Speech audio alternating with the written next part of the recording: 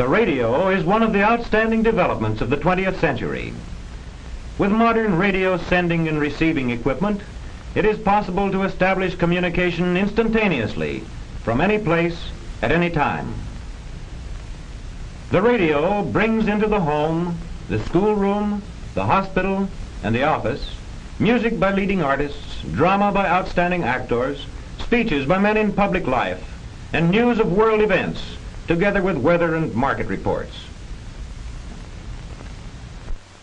Commercial and military aviation depend on radio. The radio operator communicates with other planes and with ground bases. Radio principles are also used in blind flying on a radio beam. The Coast Guard and the Navy, in their constant vigilance, are guided at all times by two-way radio communication with other ships and with their bases of operation. Army tank operations are directed by radio.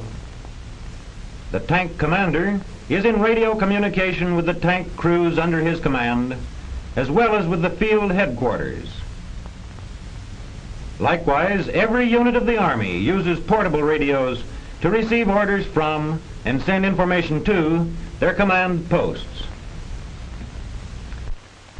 Let us follow through the steps and the processes in transmitting or sending radio messages.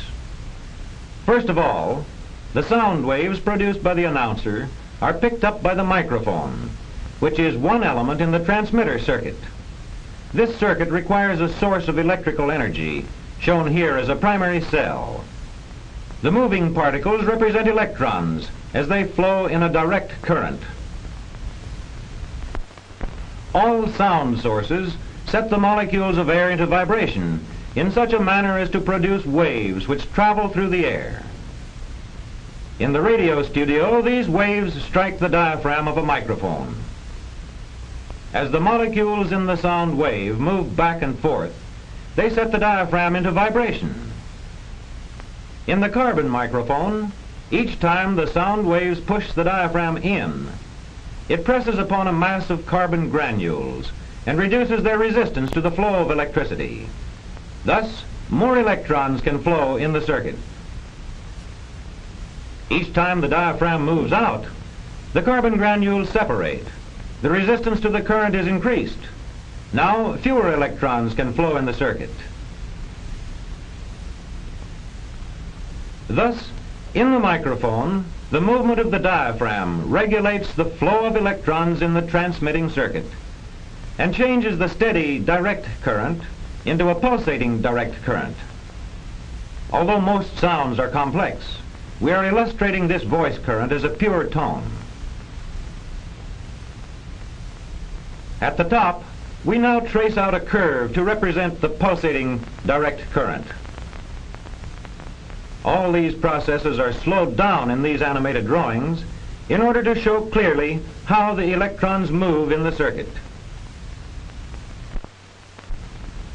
In this schematic transformer, the primary coil, which is a part of the transmitter circuit, is at the left, and the secondary coil is at the right.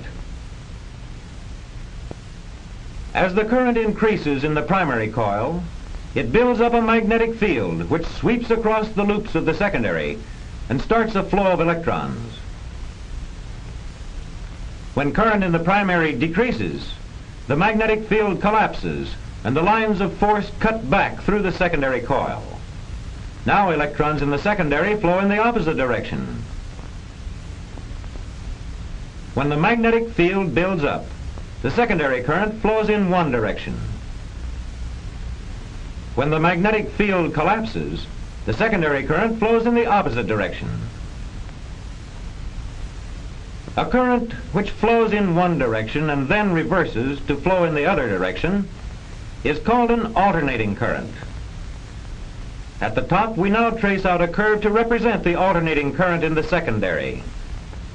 When the curve crosses the zero line, it shows that the current is changing direction. The monitor in the control room controls the quality of the sound as it goes on the air.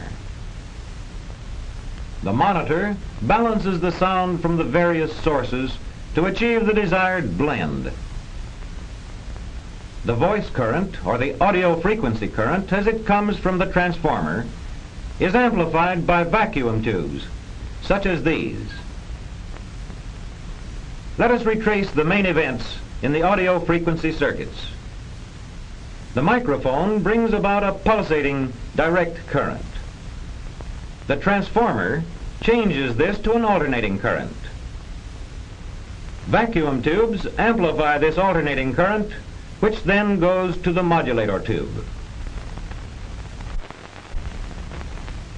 The broadcasting station uses a high-frequency current called the carrier wave to transmit the message. A generator supplies a direct current to the oscillator tube. The oscillator tube changes this direct current to a high-frequency alternating current of several 100,000 cycles per second. The box below this oscillator tube contains a quartz crystal which keeps the carrier wave at a constant frequency. This radio frequency current also goes to the modulator tube. This is the modulator tube, in which the radio frequency current is modulated by the audio frequency current. In the modulator tube, the audio frequency current shown at the lower left modifies the radio frequency current shown above according to the strength and the frequency of the voice current. This is called modulation.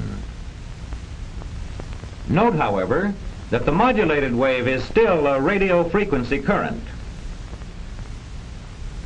The modulated radio wave now goes to the power tube. This is the primary power source of the transmission station, where current comes in at a high voltage. These transformers convert the incoming current to a high voltage necessary to secure dependable long-range sending. These vacuum tube rectifiers convert this alternating current into a direct current. Power tubes operating on this high voltage are used to amplify the modulated waves received from the modulator tube. Several power tubes are used when great sending power is desired. The current from the power tubes goes to this antenna coupling unit, which is essentially a transformer. The current is carried by two insulated copper tubes, one within the other, to the antenna. To review the events, the modulated radio frequency current coming from the modulator goes to the power tubes. The power tubes amplify this current, which then goes to the antenna. This antenna consists of two steel towers and a central wire supported by a cross cable between them. Radio waves are sent out in all directions. Thus, from the power tube, the modulated radio waves go to the antenna.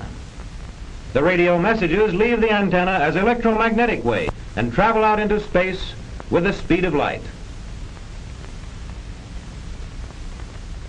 For special events, this portable device broadcasts by shortwave to a local station for rebroadcast, or it may be even used as a receiver. Let us recapitulate the events in radio broadcasting. Sound waves strike the diaphragm of the microphone. A pulsating direct current is set up in the transmitter circuit. This is changed by the transformer to an alternating current, which is amplified and sent to the modulator tube. A generator delivers a direct current which the oscillator tube changes to a high frequency current, which is fed into the modulator tube, where it is modified by the audio frequency current coming from the microphone. The modulated current is boosted by the power tube, which is coupled to the antenna. Here the radio frequency sets up electromagnetic waves, which travel out into space with a speed of 186,000 miles a second. When these waves strike the antenna of a receiving set, this entire process is reversed. We hear sound originating at that very moment, hundreds or even thousands of miles away.